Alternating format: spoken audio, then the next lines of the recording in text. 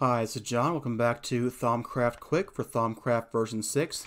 In this episode, we're going to look into advanced Essentia transport. So, we need an observation in alchemy and an observation in artifice. So now we can build two different kinds of Essentia transport mechanisms. A filling Essentia transfuser and an emptying Essentia transfuser. So emptying pulls things from jars into a place where a pipe would normally be put. A filling one takes things from sources like alembics or jars and puts them other places. So the pipe system, it's nicer than grabbing jars and alembic and files and doing it manually, but it's not a great system, especially the way I have it configured. You could make a better piping network, but I don't feel like it. So instead, let's look into the Essentia transfuser. So we're going to get the filling one and put them on our alembics. The other nice thing is this is much faster than the pipes. So in fact, I've got these 8 here right now. I'm only going to use 2 alembics with the filling transfusers. It's simply that fast.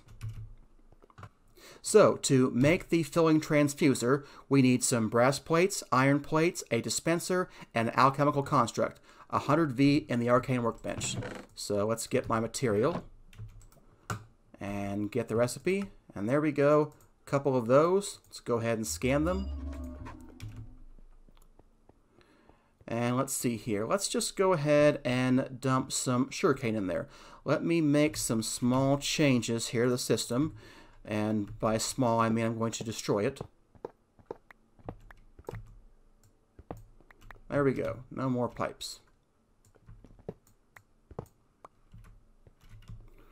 Okay, so there's my air and there's my aqua. So let's go ahead and break these two. I don't want any more alembics than I'm going to use transfusers for. And also, it needs to be facing the direction of the jars. So I need to change my layout for this as well. So we're going to put the vents on the side now.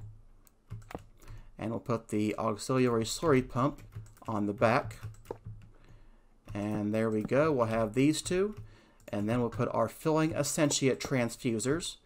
And let me go grab a stack of sugarcane. Is that what I want? I think it's what I want.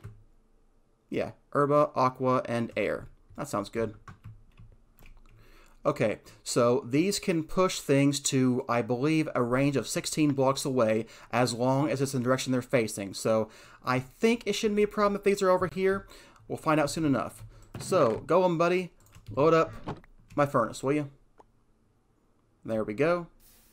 And you can see it's just instant. It gets some aqua in there, it gets some herba in there, it gets some air in there, and they are all shooting across the room. And it should find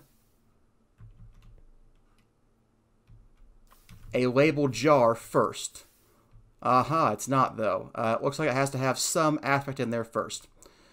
It should prioritize this jar though if I had some herba in there, I think. But it may already have this in its sight, so I may need to move this guy, but we'll see. But as you can see, it's not having any trouble keeping up. These things are not filling up even for a second. It is just shooting this out. Alright, I'm going to make some changes setup so I can have all the jars over here. And we will, make a few more changes to the room. Hopefully, this will make these better. But yeah, that covers the filling Essentia transfuser and advanced Essentia transport. Thanks for watching. See you next time.